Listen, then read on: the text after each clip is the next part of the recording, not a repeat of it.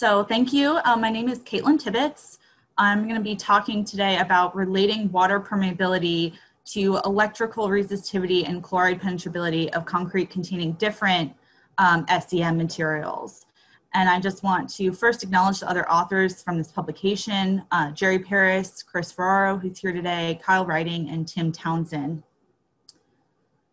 So first, I'm going to talk about a brief background on these electrical test methods and water permeability test methods.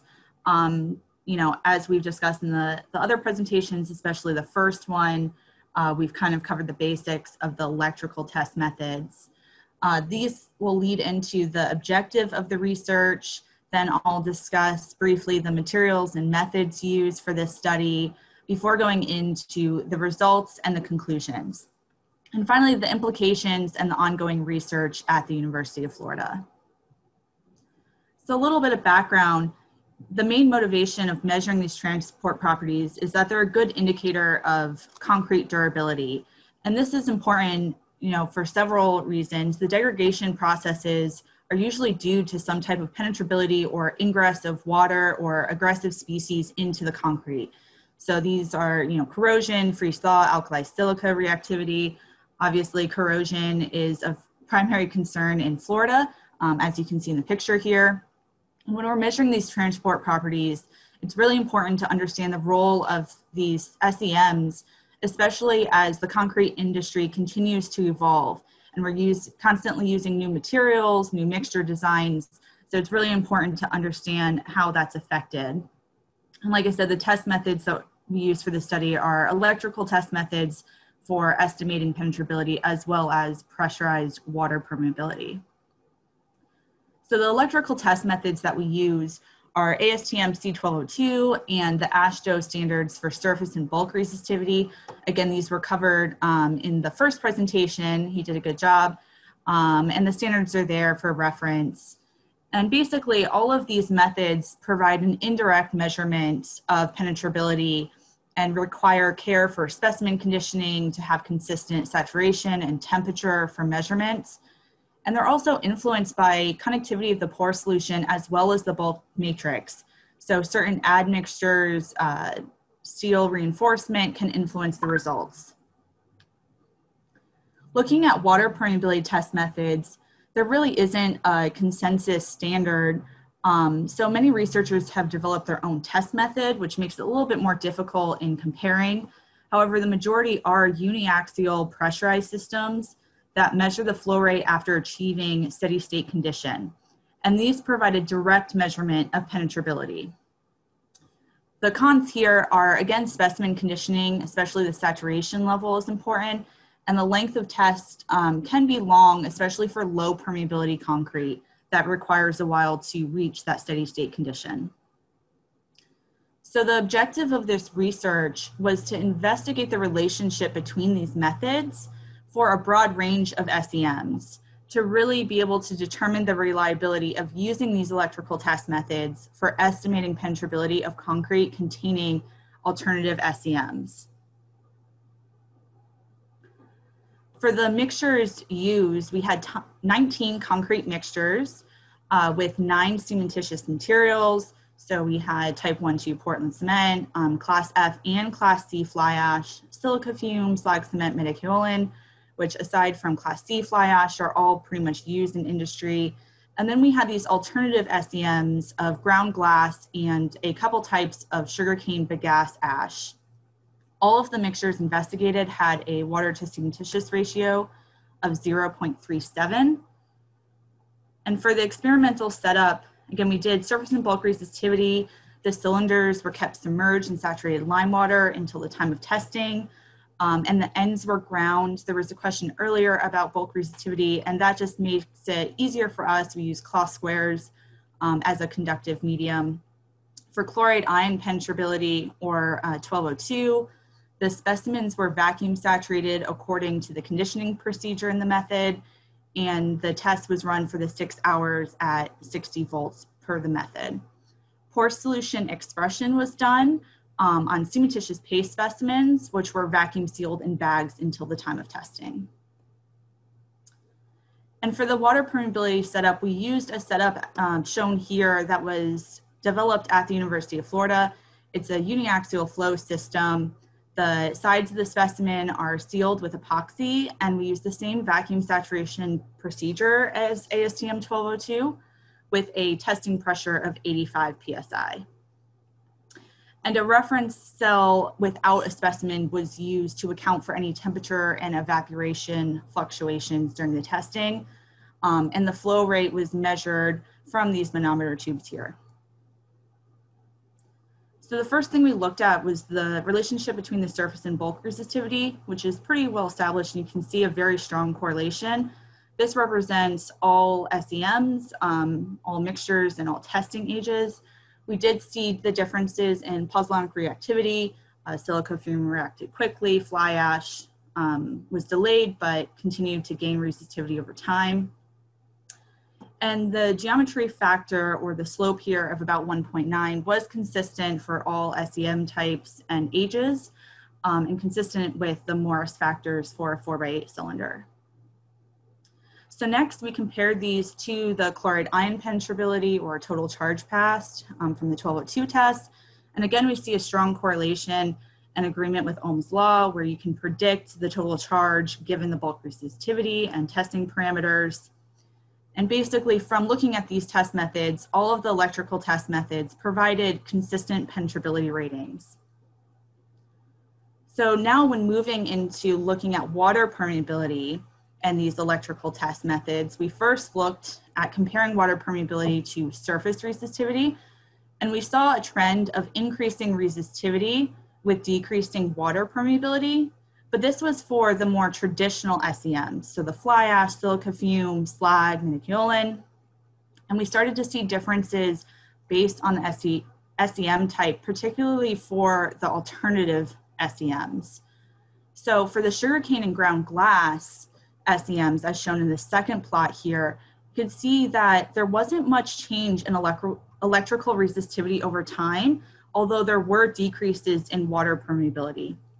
So the electrical resistivity just remains fairly low and classified as like very high penetrability, while the water permeability continued to decrease.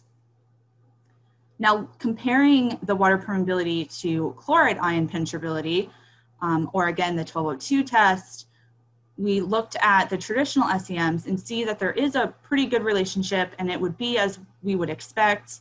Lower water permeability corresponds with lower total charge passed or lower penetration. But when we looked at the sugarcane and ground glass, again, they behaved differently.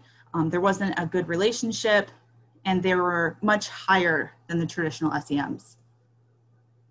So kind of putting this together, again, we see that for the sugarcane and ground glass, there were higher CIP values than mixtures with other comparable water permeability. So clearly something else is affecting the measurements here. But when looking at just the traditional SCMs, which is the solid line and the solid points here, it has a pretty good relationship. So the regression line for the traditional SCMs was used to kind of find equivalent classification thresholds for penetrability.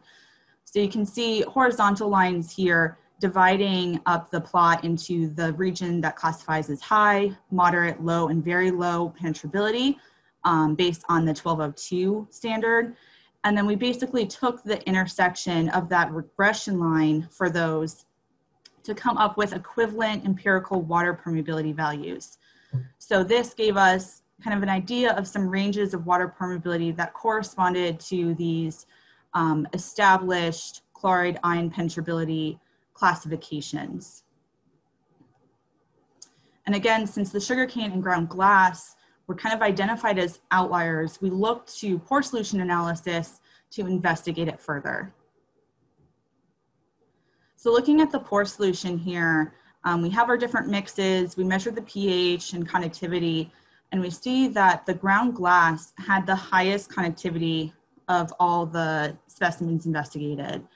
And so the low electrical resistivity and high kind of total charge pass is attributed to this high alkali content.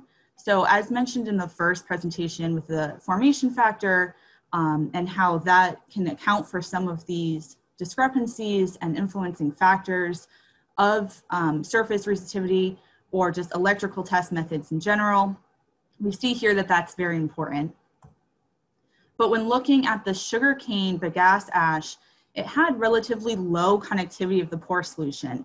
So that combined with the comparable water permeability that we saw, we concluded that there was actually electrically conductive bulk material, or in the kind of hardened paste matrix.